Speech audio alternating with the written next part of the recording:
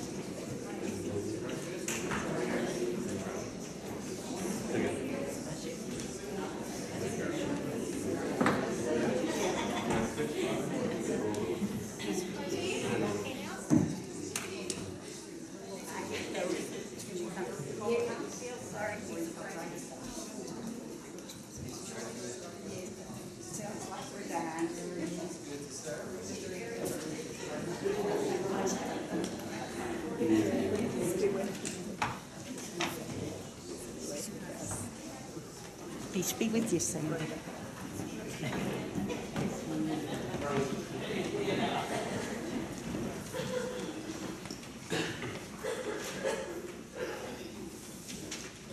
Please join me in the prayer of illumination. God, our help, by your Holy Spirit, open our minds, that as the Scriptures are read and your word is proclaimed, we may be led into your truth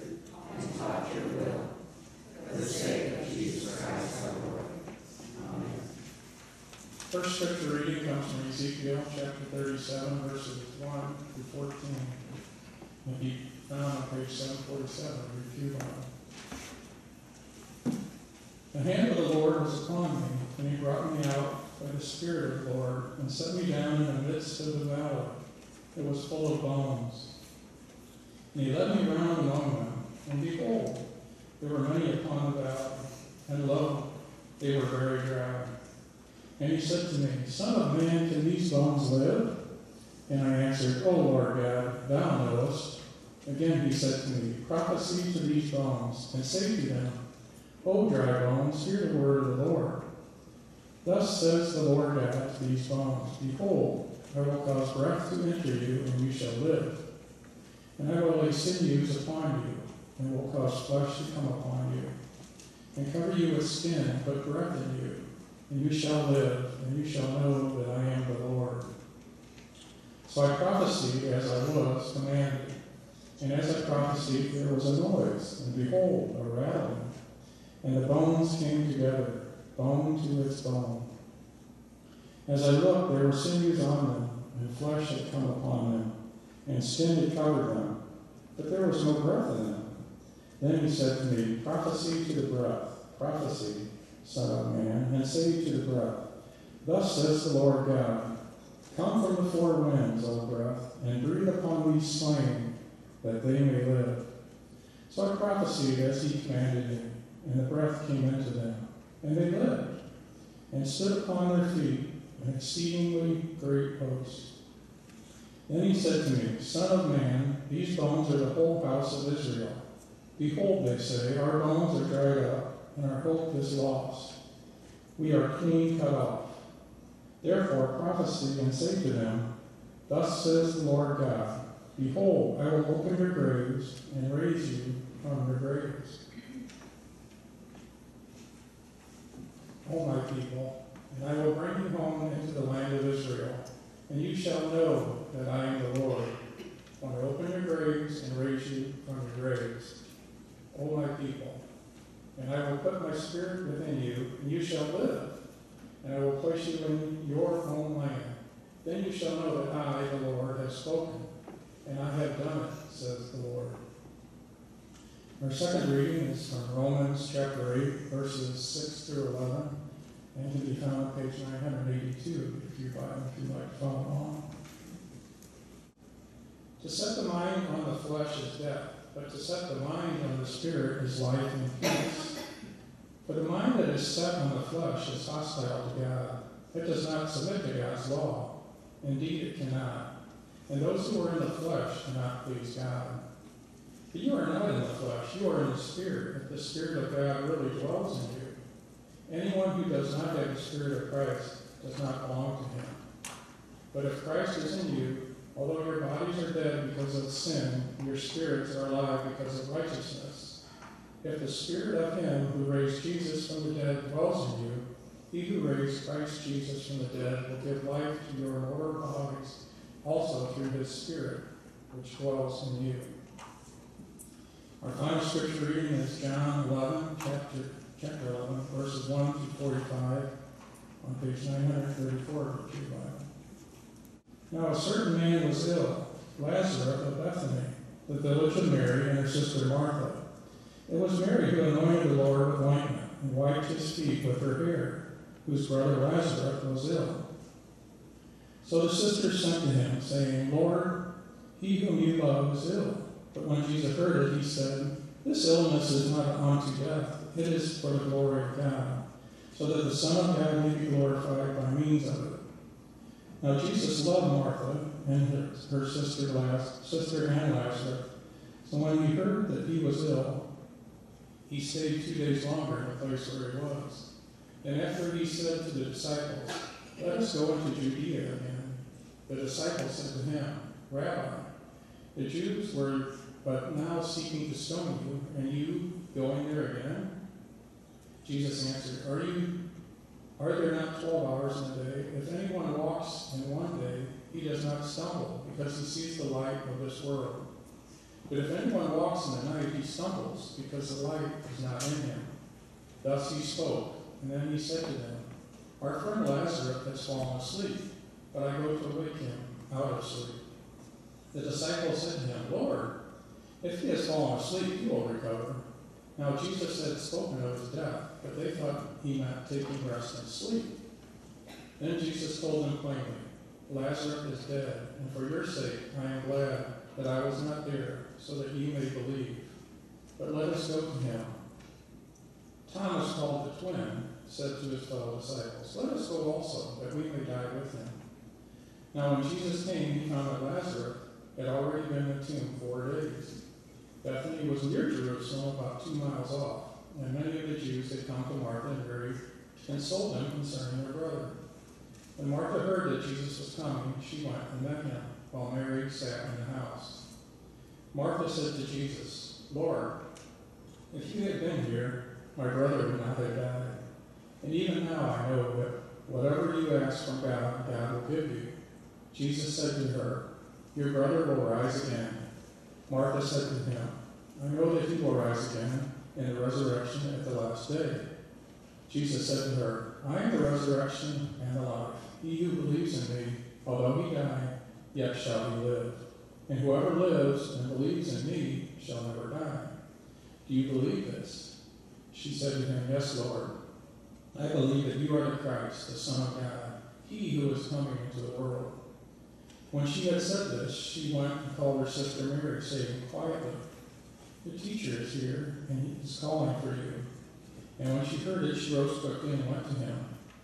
Now Jesus had not yet come to the village, but was still in the place where Martha had met him.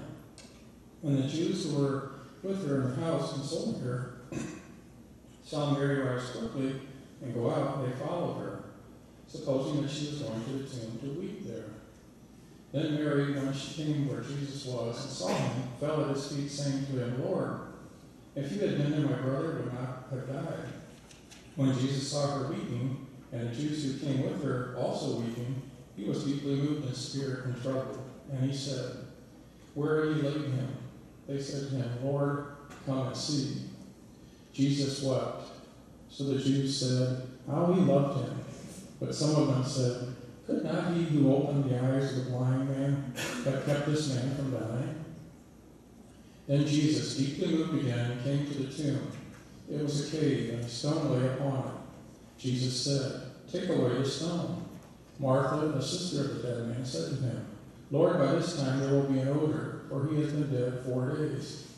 Jesus said to her, "Did I not tell you that if you would believe, you would see the glory of God?" So they took away the stone, and Jesus lifted up his eyes and said, "Father, I thank thee that thou hast heard me.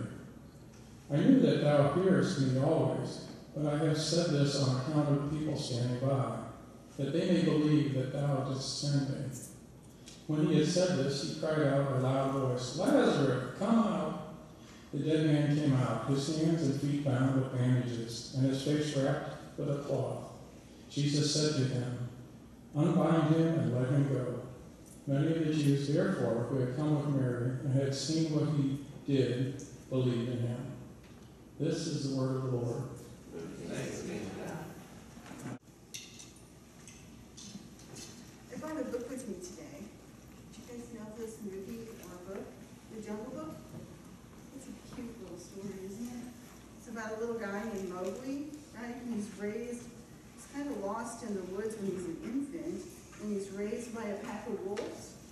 And Mowgli makes lots of friends along the way. He meets this bubbling kind of bear, Baloo. Do you remember Baloo, you guys? And Hattie, the elephant. I'm not too sure that the snake was the cow was his friend. He was trying to eat him. But in the story, let's see, there's King Louie. Do you guys remember King Louie, the ape guy, the king of the apes? He's got a lot of beats, remember, in the songs. And they kind of all get kind of worried because Shere Khan, the tiger, is coming, and they're afraid that because Mowgli's in the village that they're all going to be eaten by the tiger. So they kind of oust Mowgli, and Mowgli becomes friends with this group of vultures. Do you remember the group of vultures? They're kind of silly guys. But I'm going to play a little song, hopefully, here. with the vultures that, so if you want to gather around here.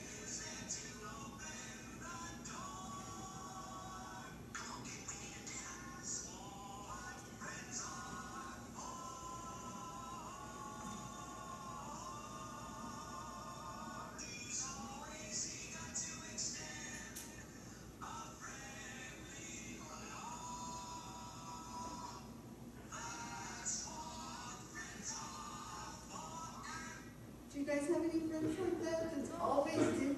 No, I'm not going to play all the way to the end. Do you guys have any friends that are there for you all the time?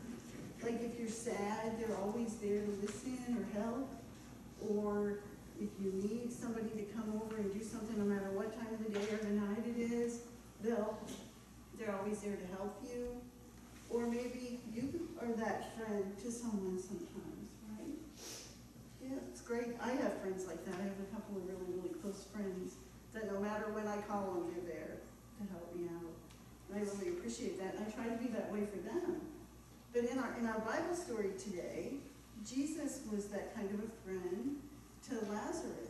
Lazarus had become very sick, and Jesus didn't go right away to the city where they lived, in Bethany.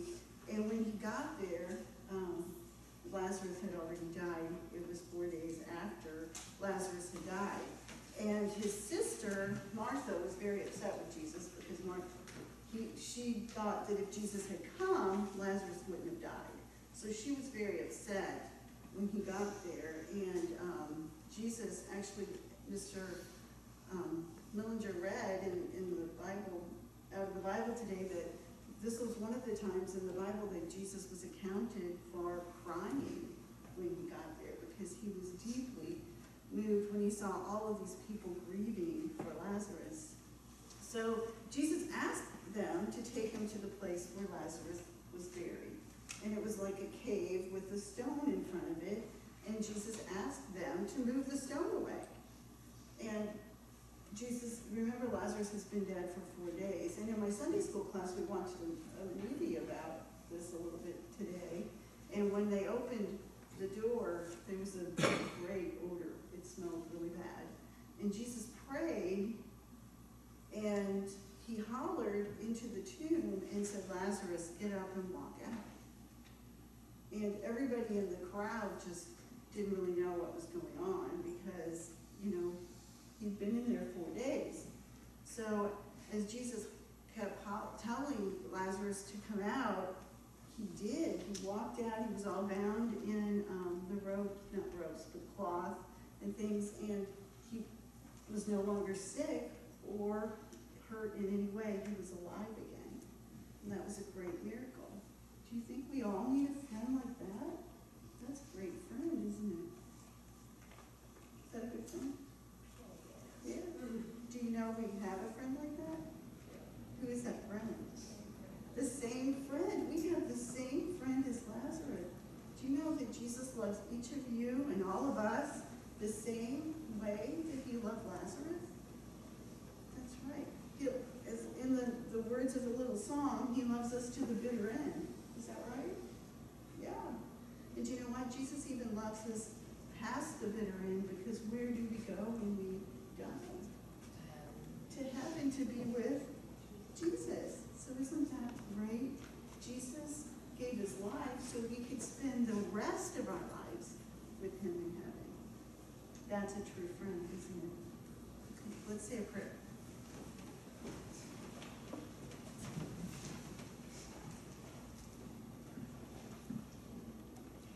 Dear God, Thank you for loving us so much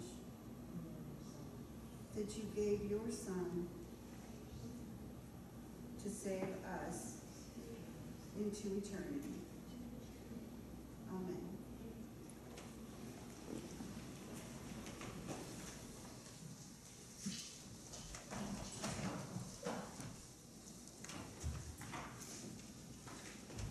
Wow, good morning. I told Ed this morning before the service began that he sort of drew the short straw because there actually were 3 scriptures that he had to read today, and they were all long. Did you notice that? The trade-off is my message is really short. You definitely got the short straws. I'd like for you to think back for just a moment to Ash Wednesday services that you may have attended in the past. And if you have attended Ash Wednesday services, right at the beginning of Lent, sometimes in those Ash Wednesday services, you actually will have the opportunity to put ashes on your forehead in the sign of cross. And the reason we do that, and the reason that appears in that special service, has to do with remembering the fact that we are mortals. We are mortals. And then I'm sure all of you perhaps have been at the graveside service of a loved one, someone that's been close to you. And once again, we're reminded of the fact of our mortality, of the fact that we are dust or ashes, and to dust we will one day all return. I don't know that we really need to be reminded of that fact so much as the fact that from time to time we need to be confronted with a topic that otherwise we go to great lengths to avoid, that being death, especially our own death, our own mortality, which is about the least popular subject that I can imagine, one that none of us are exactly eager to pursue. But pursue it, I will. And I did last Sunday, I will this Sunday, and I will again next Sunday, because this is the second in a series of 3 sermons where I'm examining this topic of death. Not because it's pleasant, not because it's my favorite topic, but because we all, each and every one of us here, face the inevitability of death. And yet, we're so uncomfortable about talking about it. So let's pray. Gracious God, may the words of my lips and the meditations of our hearts and minds be acceptable in thy sight, our rock and our redeemer. Amen. I think perhaps it is because of that fact, because we're so uncomfortable talking about death, that we have all kinds of ways of talking about life, of talking about what it means to be alive. Because as obvious as that may sound, in fact, the fact is it's anything but obvious at all, this whole business of life and death. At its most basic level, there are various measures of strictly biological function for us that indicates life. For most of human history, we talked about people breathing or their hearts still beating as the baseline test of being alive. Though in recent years, in modern times, with all of our modern medical breakthroughs, and as a result of being able to maintain that breathing function and even that heartbeat artificially now, the more significant measure of life for us today has become brain activity. If you can see, if you know that there's activity going on in the brain, we deem that medically alive. And while such measures certainly mean something, and as important as they obviously are in the field of medicine, I don't think anyone here this morning would equate merely existing at some biological level with really and truly living. At least not living in the real sense of the word when we say we're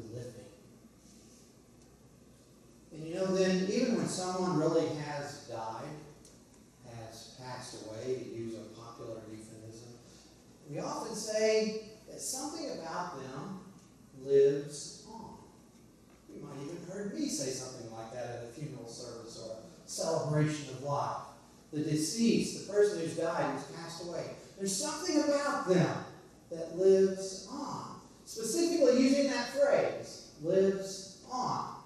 In fact, that phrase is found in the Bible. In the book of Revelation, we are told that blessed are the dead who die in the Lord, for they rest from their labors, and their work shall live on. And that's true. And in some cases, so true that, ironically, some people were never so alive as when they have died. Actually having a bigger impact on those that were around them in death than they ever did in life. Well, of course, it's not literally true to say that someone is more alive dead than when they were actually alive. Still, it points, I think, to an added and very important dimension of what we mean when we talk about living. Indeed, even that life and death are in reality not always the mutually exclusive categories we so often take them to be. And so I want to turn to our three scriptures that Ed graciously read for us this morning. And all three of these scripture lessons deal with this matter of life and death. And they do so in ways that remind us that life is a whole lot more than simple biological existence. Our Old Testament lesson this morning from Ezekiel, it was the famous story of the dry bones. You know, you've heard dim bones, dry bones. Oh, Lordy, Lordy, indeed I know it, Lordy, oh, Lordy, yeah! Dim bones gonna rise again, dim bones gonna rise again. Wait, is this on it? Sorry, I just had a flashback to my summer youth camp days. It happens when you get older, Jessica. So, dim dry bones, Ezekiel. You want to rise again? Quite a story about the bones coming back together in that prophecy, in that dream, in that idea of that death is not the final answer. In Romans, we heard today more of Paul's ongoing reflection on the nature of the Spirit and of the flesh, including that famous comment of Paul's, to set the mind on the flesh is death, but to set the mind on the Spirit is life and peace. Finally, in the Gospel of John, we heard the story of Jesus raising his friend Lazarus from the dead. Though, as always, in this gospel story in John, there's a lot more to the story than initially meets the eye. Not the least of the fact is that by the end of the story, while Lazarus is clearly no longer dead, it's not so nearly so clear that he's really alive, at least alive in the fullest sense of that term. Again, raising for us as Christians that question, what does it mean to really be alive? So what is life? What does it mean to be alive? I mean, there's life, and then there's living. Living. And I'm not sure we're very clear on just exactly what that spark is that transforms that basic biological existence, that brain activity that hopefully we all have, into living. Really living. One way we try to get a handle on that here in church is to make a distinction between what we call life and what Scripture calls eternal life. Generally, though, when we use those terms, we tend to mean two quite distinct realms. Life meaning our life here on this world, and eternal life meaning our existence in the realm of the hereafter, life after death. a life that is lived in an entirely different world than what we see right here in front of us. But while that may be, well, how we tend to think of things, of the distinction between life and death, that's not nearly so true of what we find in the Bible itself. Where there is instead often a considerable overlap between life and eternal life, especially in the Gospel of John, where the distinction between the two kinds of life is not that of two separate worlds, completely distinct and completely apart, but more like our distinction between mere existence and really living. Or as Jesus himself put it, between life and life abundant. Not just life, but life abundant with God. When you get right down to it, this is pretty much the same distinction that Paul is making when he talks in his letters about life in the Spirit and life in the flesh. Unfortunately, we're so conditioned by years of Christian moralizing to automatically think of sex when we hear the word flesh in the Bible, that most of us completely miss the point that Paul is actually making here and throughout this whole section in Romans, because he's not talking about sex in this part of Romans, or anything else we include under the general heading of pleasures of the flesh. Instead, he's talking here purely and simply about human mortality, about our existence as finite, mortal creatures.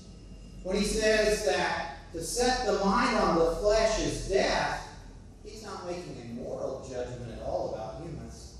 He's simply stating a biological fact, the fact that we are all going to die. Which then means that if all we're invested in for this life is the flesh, what we are right now, that is to say the world of the flesh, then it's all going to come to an end someday. Not because there's something wrong with the flesh, certainly not because it's evil. After all, God created it and created us. And we're not evil. The flesh is not evil, but simply because it's mortal. And it's not going to last forever. That's just a fact.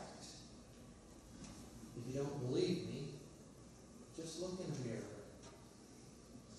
And if you do think you still look pretty good, just wait a few years.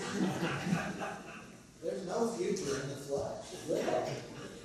There's not. Which is precisely what Paul is trying to say in this section of Romans. But if, by contrast, we set our minds on the Spirit, if we're invested in this life and the gifts of the Spirit, if we put our energies in life into love and joy and peace and kindness and generosity, all those gifts of the Spirit, if we have lifted up our hearts to the Lord, then even though our mortal flesh one day will die, even though that mortal flesh will die, we shall still live on. Because unlike the flesh, the gifts of the Spirit, most of all love, will never die. Which, of course, is Paul's whole point in 1 Corinthians 13, which comes to a close with the words, and the greatest of these is love. And why does he say that? Because it never ends. Love never ends. Which is why Jonathan Edwards famously called heaven a world of love. The problem with language like that, though, is that it can very easily sink into little more than sentimentality, which is largely what happened to Christianity in the Victorian era, when Christian faith became little more than just warm feelings inside. So I wanted to give you an example of what I'm trying to say here. And more importantly, what it is that I believe John and Paul are talking about when they're talking about life and death here in the Scriptures. And that's about as far from being sentimental, I believe, as you can possibly get. And the thing that comes to my mind is actually a scene from a movie.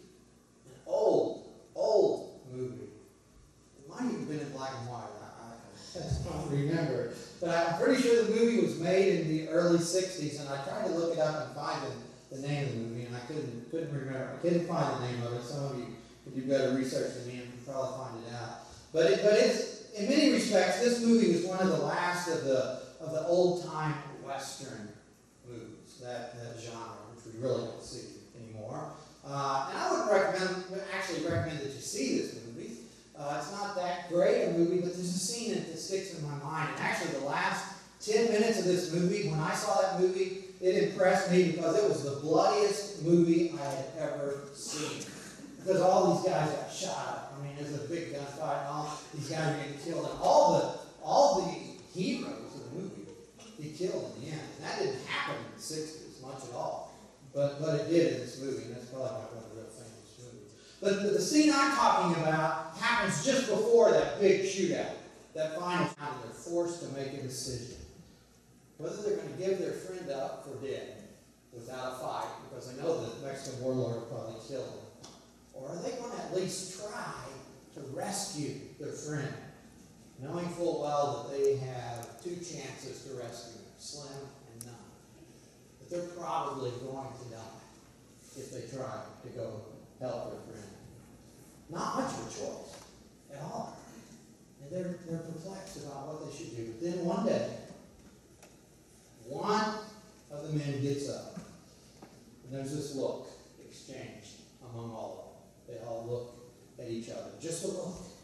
And it's still a look that I remember to this day, more than 40 years after I've seen that particular movie. And they all get up, and they head off to what is probably going to be their deaths. I hate to spoil the movie for you, but it is. They all get killed. All that's ever said in that entire scene is, let's go. You know, it's been more than 40 years, probably closer to 50 years since I saw that movie. But I always think of that scene whenever I read the story of Lazarus. And I think of it because of something that Thomas says in the early part of this particular story. Jesus is talking with his disciples about going to the town of Bethany, where his beloved friend Lazarus is near death, and the disciples are reluctant to go because they're afraid the Jews are going to try to stone Jesus, and they might try to kill them as well. They don't really want to go back there. They know that there's nothing but trouble that's going to come out of Jesus going back to Bethany. And in fact, they're exactly right. There's going to be a lot of trouble when he does go back there. But then Thomas. Yeah, it's that Thomas, doubting Thomas, if you want to know. Thomas looks at his fellow disciples and he says, let us go so that we can die with him. I can't help but think that look on Thomas's face as he said those words was the same look that was on Wade Holden's face in that movie when he said those words, let's go. They knew that life was really not worth living unless there's something you're willing to die for. That, I think, is what it means to be alive. What it is in the end that makes a difference between merely existing and really living is loving someone or something so much that you'd be willing to die for them. In fact, that dying with them is more important than living without them. And when I think about that, that is exactly what Jesus did. He chose dying with us over living without us. Why? Because he loves us with a love so wondrous and so deep that it has created an eternal bond between God and us. An eternal bond. So much so that bound to us by that love, Jesus died for us. And bound to him by that wondrous love, we shall then rise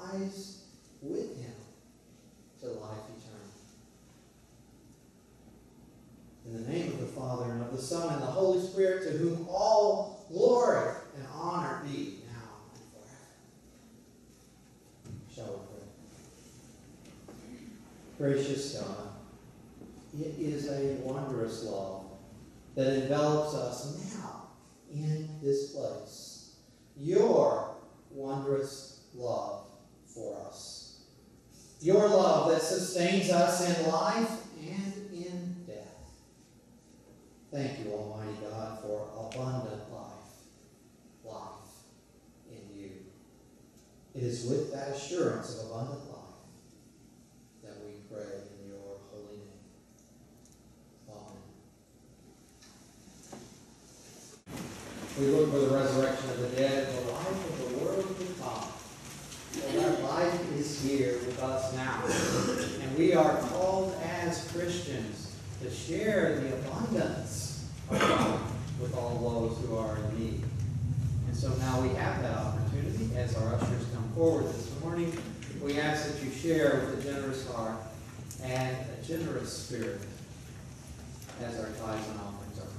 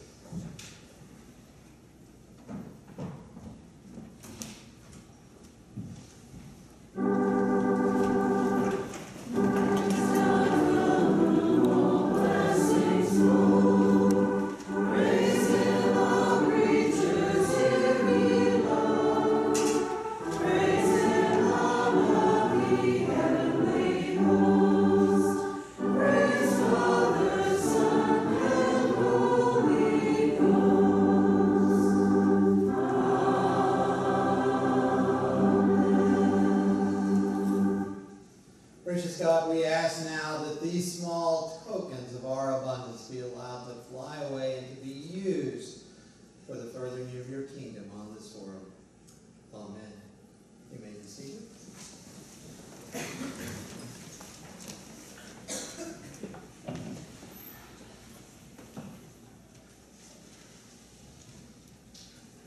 Let us pause for a moment of silence before prayer, especially remembering those being honored on this Memorial Day weekend. Shall we pray?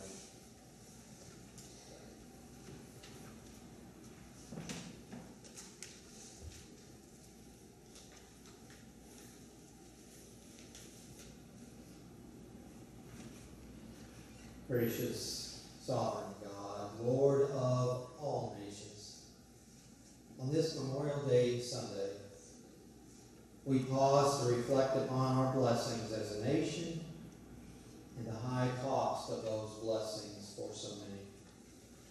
Thank you for the freedom we enjoy in this country, for opportunities to flourish, and for the security we have here in our land. Thank you for those who have given their lives in service to our country, sacrificing in such a costly way for the sake of others, for our sake. Thank you for a day set apart not just for celebration, but also for solemn remembrance as we consider the sacrifices of so many on behalf of us. Oh Lord, may we be more aware of just how blessed we are as a nation. May we be more grateful for our blessings, more faithful and stewarding them well, more eager to share them with other people. We pray today for the family and friends of those who have given their lives in service to our nation. May they be comforted in their sadness. May they be reassured that the sacrifice of their loved ones contributed to a worthy cause. May they be proud of those they have lost, entrusting their ultimate faith into your gracious hands. Even as we remember those who have given their lives in the past, we also think of those whose lives are on the line today, our men and women around the world in places of conflict and violence. Protect them, encourage them, bring them home safely and soon. Give wisdom to the leaders of our nation that they might know best how to deploy our troops in the cause of freedom. May their efforts be successful so that true peace with justice can finally be established in our world. Guide all those involved in our country's affairs. Help them to pursue paths that prevent needless conflict and violence and death. May they have your wisdom about when and how to use the might of this country as you entrusted to all of us. God of peace, stir in the hearts of the leaders of all nations and in all who would use violence to further their cause. Change their hearts and minds. Give them a passion for peace. Bring an end to the pain, suffering, injustice, and violence in our world. We know, dear Lord, that ultimate peace will not come until your kingdom is here in all of its fullness, in all of its glory. Nevertheless, we pray for a foretaste of that kingdom. We ask for the growth of peace throughout the world today, so that fewer and fewer men and women will have to risk and sacrifice their lives. May your kingdom come, Lord, and your will be done as it is in heaven. All praise be to you, God of grace, God of mercy, God of justice, God of peace. Continue to be with us now, as together we pray the prayer Jesus taught us, saying, Our Father, who art in heaven, hallowed be thy name. Thy kingdom come, thy will be done, on earth as it is in heaven. Give us this day our daily bread, and forgive us our debts, as we forgive our debtors. And lead us not into temptation, but deliver us from evil. For thine is the kingdom, and the power, and the glory forever. Amen. Let us rise, either in body or spirit, one more time as we worship together and join our voices together in the hymn number 746, He Keeps Me Singing. Shall we rise?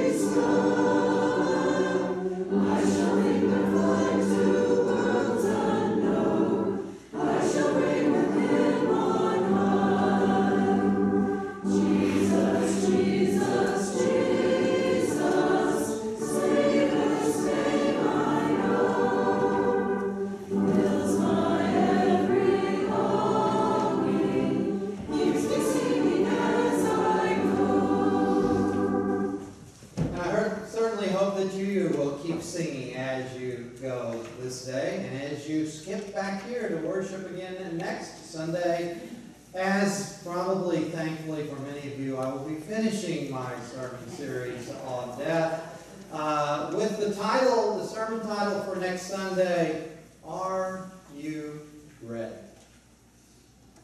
And with that word, as we're thinking of this week and considering the ways in which we may or may not be ready for what life holds for us, always keep in mind that God is above us. God is below us. God goes behind us, and God is right here before us. God stands beside us. But most importantly of all, God is right here inside us as well. Go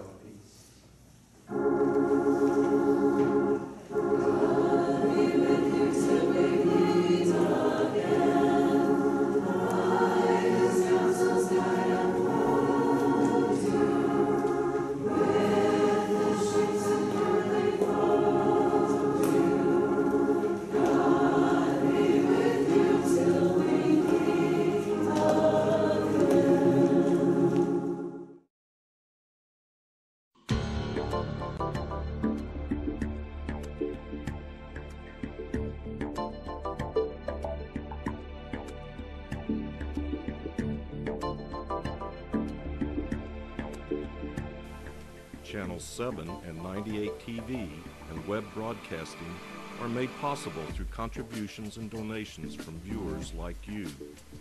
Thank you for your support.